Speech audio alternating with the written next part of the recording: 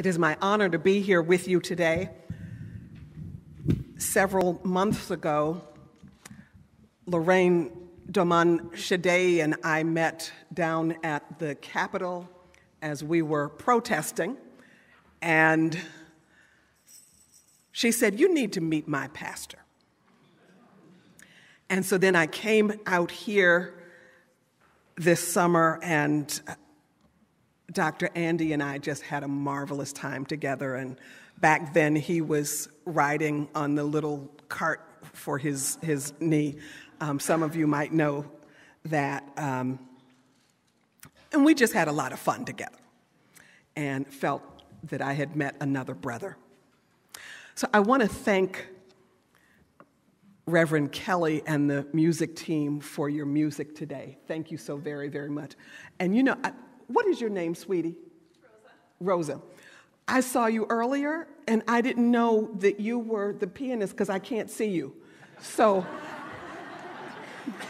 I didn't want you to think, she was like, oh, she's kind of off-standard. She was talking to her, but she didn't talk to me. So anyway, I just want to say that. And Mary, Dr. Mary, thank you so very much for how you opened the space for us today. And blessings upon the life of Mary Oliver. There is something in the human DNA that causes us to have this proclivity toward adoration and praise and worship. We express it in lots of different ways, some of us with our favorite sports teams. And our adoration for some might even show up in our bodies, in the colors and whatnot that we might wear. For others of us, it is entertainers. And for others, it might be our loved ones or the deity of our own understanding. But it's in our DNA to adore.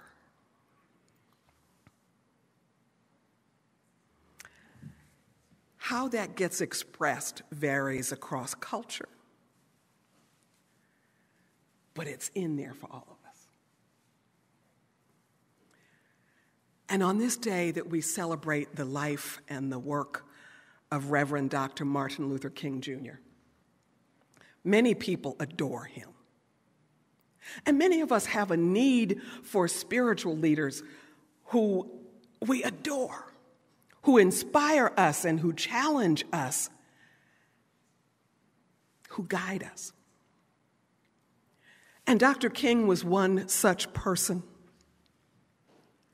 And you know, there are people who pay good money to go hear certain spiritual leaders speak. And there are millions of people around the world who go simply to receive a hug from Amma, who is known as the hugging saint. The Dalai Lama is one who people adore, people around the world, and he has confirmed that there's a young boy born and raised in Minnesota who is the next incarnation of the Buddhist leader. This young Tibetan boy, Jalu Dorje, at age 4 months, it was recognized there was something distinctive about him, and Dalai Lama has affirmed that, and he is being trained to understand the awesomeness that is his. I can only imagine what that is like for young Jalu, to grow up knowing that he is adored. How does that shape someone's life? Now, unlike Jalu, most of us did not grow up knowing that we were adored. Now, I don't know your life story, but I can tell you I felt loved by my parents, but the moment Actually, I didn't even have to step out of the house. I had a brother who was 5 years older than I. He had been the baby for 5 years. He really did not like my coming on the scene. There was no adoration at all from my brother. And when I went out into the world, there was even less adoration for me. I was taught to see myself, perceive myself, move in the world as small. And every time some bigger aspect of myself started expressing itself, people would say things like, "Who do you think you are? The Queen of Sheba?" And perhaps like Jalu is thought to be the incarnation, I think the 8th incarnation of this particular Lama, maybe I am the incarnation of the Queen of Sheba. The question is, what am I going to do in this incarnation? About 20 years ago, I was in church on a Christmas Eve.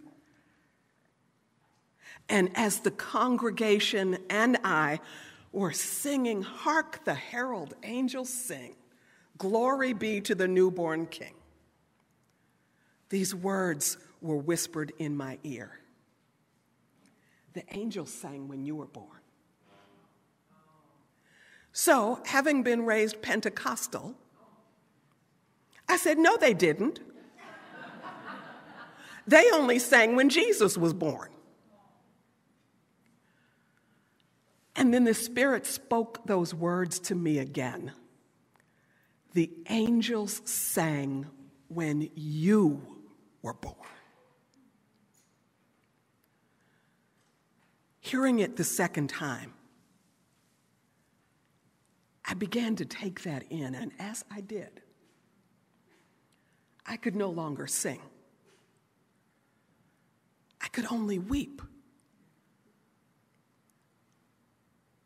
I fell into my seat, for I could no longer stand.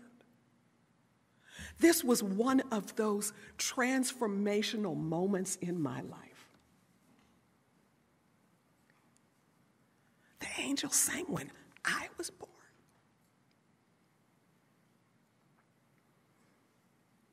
That day was very similar for me many, many years earlier, when I was just 13, 14 years old, and I was in a worship service for youth. And in good Pentecostal style, there was dancing and praising and adoration, Pentecostal style. And I stood there and I felt nothing.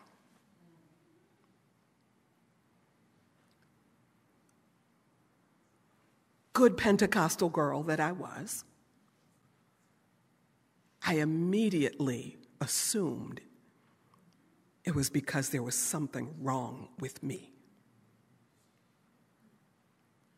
There must have been some sin in my life why I could not feel this exuberance and exhilaration that others seem to share in. And that night, as this young teen, I went out of the church because I couldn't bear to stay in anymore. And when I went outside,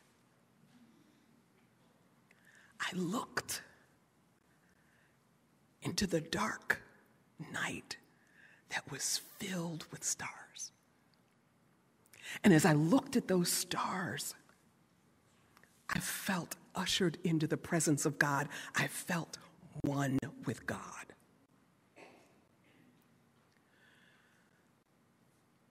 So fast forward another however many years that was. I'm a lot older than I look. I know you think I'm about 35. But anyway, that wasn't funny. But anyway, So the night that I heard the angels sang when you were born was another one of those life transformational moments. Being out in the stars as a 13-year-old transformed my life, for there I began recognizing I can experience and I can adore God in lots of different ways.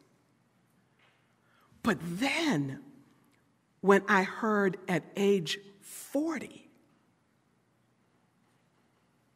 the angels sang when you were born, that was another level for me of engaging with God. And so, I think because of that experience I had as a young teen where the stars spoke to my heart so powerfully about my oneness with the cosmos, I've always loved stars. I moved from New York City, to Arizona a couple of years ago, in part because I needed to see stars. And now, rather than live in New York City, I live in Fountain Hills, and I get to see stars. And every night, I'm transported into the oneness with spirit in ways that the concrete buildings just don't do for me. So just as it is in our DNA to adore, to praise, to worship, it is also in our DNA all of the elements of the universe. All of that that is in stardust is within us. The hydrogen, the carbon, the oxygen. Those same elements that we celebrate in nature are not distinctive from who you and I are. And hydrogen of those elements is the most abundant. It comprises about 75% of what there is in the universe. Hydrogen is what fuels the sun and the stars and us. And are there any farmers in here? Or people who do gardening?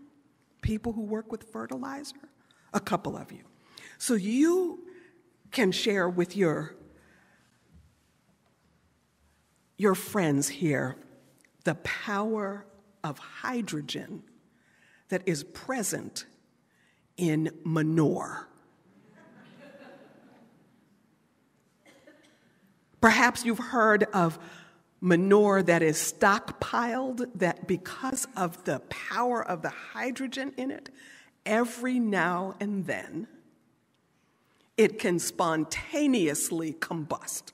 Yes, sister, you did it. Do that again.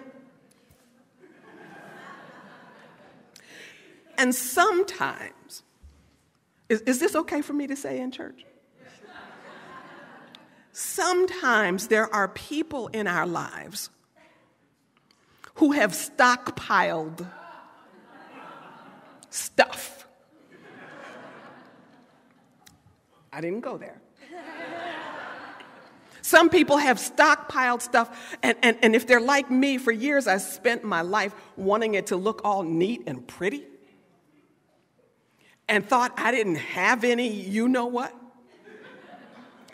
And so I would push it away from me and stockpile it.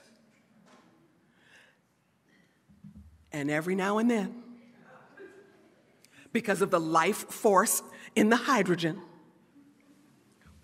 do that again.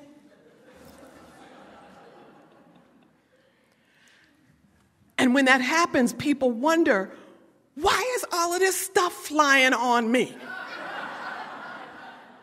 What did I do? Well, you see, there is a kinetic energy in the hydrogen, we get to choose if we're going to stockpile it and it spontaneously combust, or if we are going to repurpose it and use it as fertilizer. So, those of you who might be like me, who have told yourselves that you don't have any stuff, or if you smell something and you assume it's somebody else's stuff, I urge you, sisters and brothers, to recognize it is in all of our DNA to have stuff. And what is really important is what we do with the stuff. Because there is a power in the hydrogen. It is that which fuels the universe. So here we are, each of us, within our DNA, hydrogen, oxygen, carbon, and other key elements. It's when those things come together, when they go through the process of fusion, which is the coming together. It is the merging, the melding, the intermingling, the synthesizing. That's when amazing things happen, is in fusion.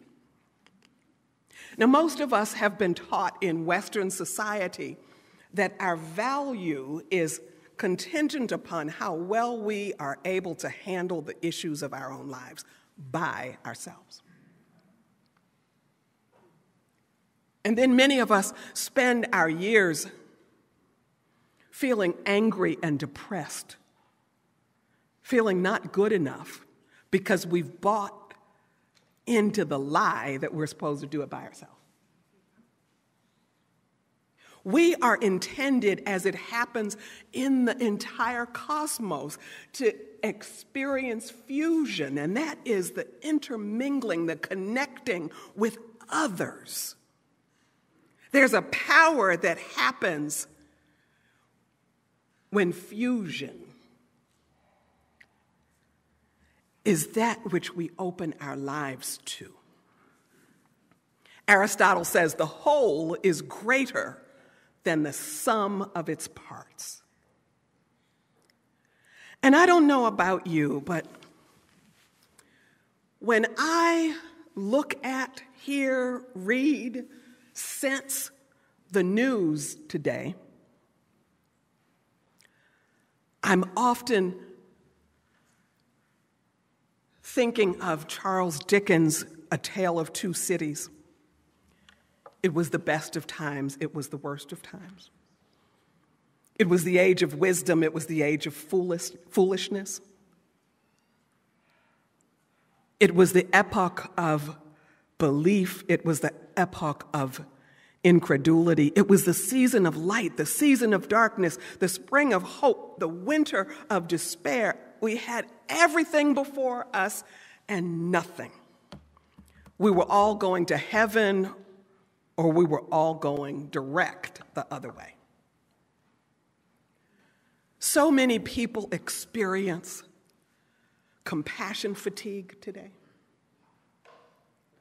People experience a sense of hopelessness and despair when they hear unheeded effects of global warming, legislative invasion into women's bodies, tumultuous relations between Russia and China and Syria and the European Union, and more than 68 million displaced refugees, and on and on and on. And you say, sister girl, I didn't come to church to hear that. But that's why it's important to know that the same DNA that enables stars to shine as brightly as they do, that same DNA is within you. And when, through the process of fusion, you merge your bright light with the light of others, that is how we transform the world.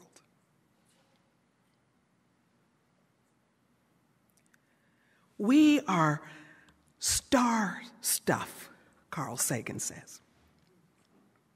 Rumi says the universe and the light of the stars come through me. See that. Feel it. Hear the angels singing over you. And when I said they sang when you were born, they've not stopped singing. No matter what your journey has looked like, no matter the choices you've made, those places that you feel are successes, those that you think are failures, the angels are still singing over you.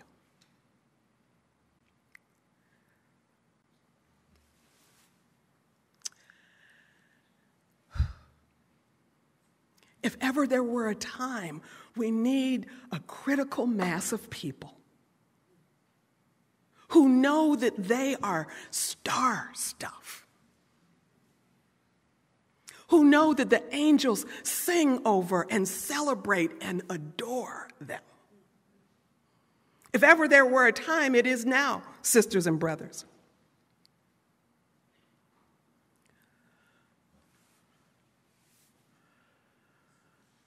And so I sing this song to you. On a clear day, rise and look around you, and you'll see who you are.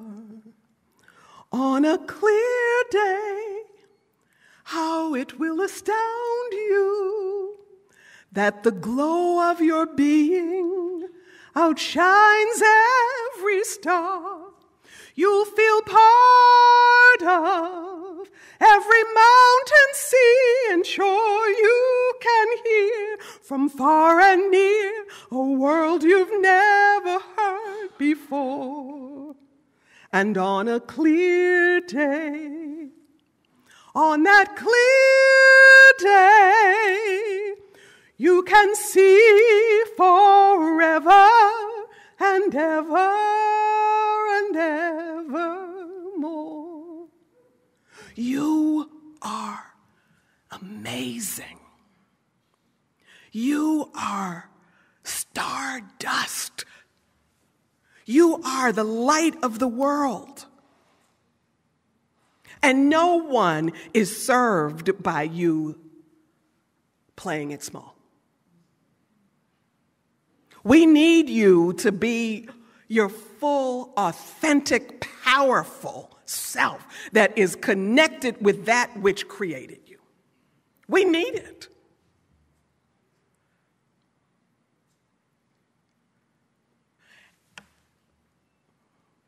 So often people tell me how much my books that I write and my sermons that I preach, how much they bless them.